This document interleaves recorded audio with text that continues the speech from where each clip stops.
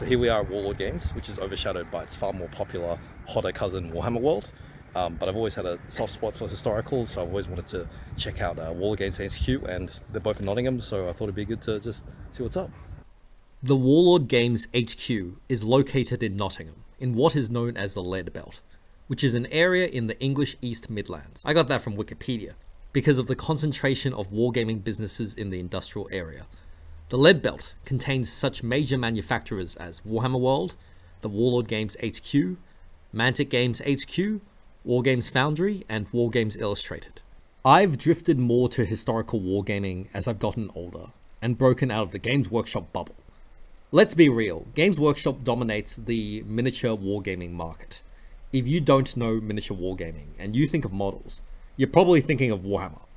Even if you play tabletop wargames, it's entirely possible that you might have never heard of any other companies. In fact, you could probably live in the Games Workshop bubble forever. But as an adult, I have to break free into different and cheaper rule sets. Don't cry for me, I'm already gone.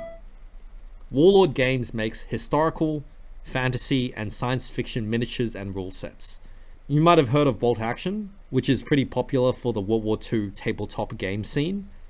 Some people promote Hail Caesar and Pike and Shot as solid rule sets.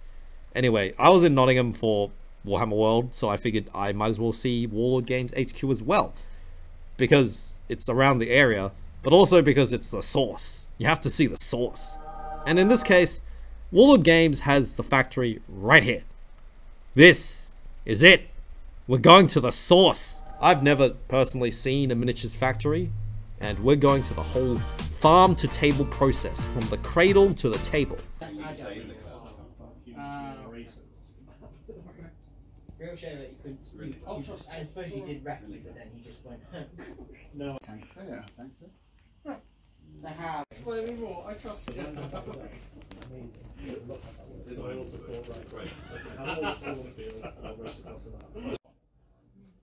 For the record, I love historical armies that have a creative spin, like these Romans. Imaginary universes give you a far broader canvas, but historical wargaming is more restrictive for army appearances. When I do see an unusual or unconventional historical army, it's always a joy. Did he go into clouds? And he kept rolling his order test. I just kept missing. I rolled really poorly. We went for white before dinner.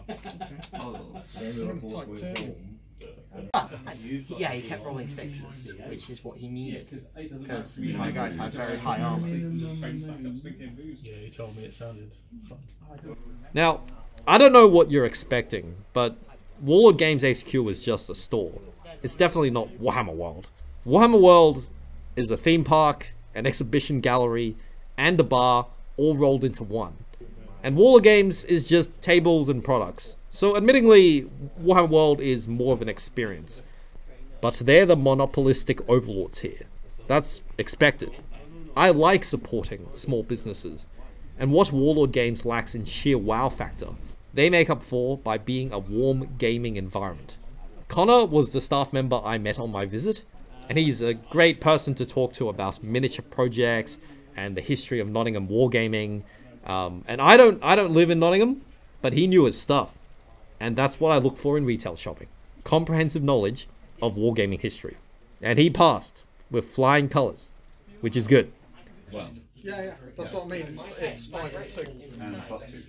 And plus 2. Oh yeah, and plus 2 as well for your card. Oh, wow. And then he showed me the factory, so points for that. Oh, cool. Just from here. Yeah. I think it'd be nice to show people how big our operation is. Wow, this is huge.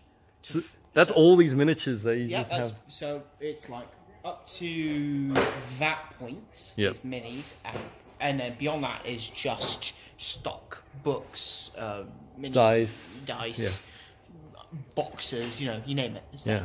Wow. So it's huge. Yeah, no, wow, I didn't know. And then just around that corner is some of our some of our casting rooms. Okay, that's where you... Tell you what. So that's where everything gets packed. Yep. So you see some Judge Dredd on the thing there. Yep. So that's getting packed. And here, packing. the casting rooms. up high is the resin room. Okay. So that's where your semi-resin tanks and that sort of thing are being made. Then here, you've got Warlord resin, which is the newer plastic resin. Yep. And then old school metal just beyond that. Is the plastic molding here as well? No, I'm afraid not. Oh, okay. We That's somewhere else. sculpt most of it and then get it done outside. Oh, okay. Good. So that's where this is where the livestock ends, and then the sort of like the waiting to be assembled stock kind of begins. Oh, okay. Wow. Yeah.